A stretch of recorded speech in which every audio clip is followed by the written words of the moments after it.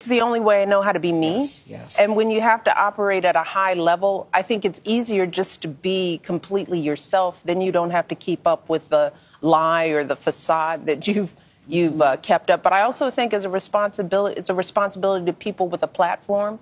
You know, in particular, young people are watching us, and a lot of times they glamorize the lives of the famous. And they don't understand that we feel anxiety and guilt and remorse and fear.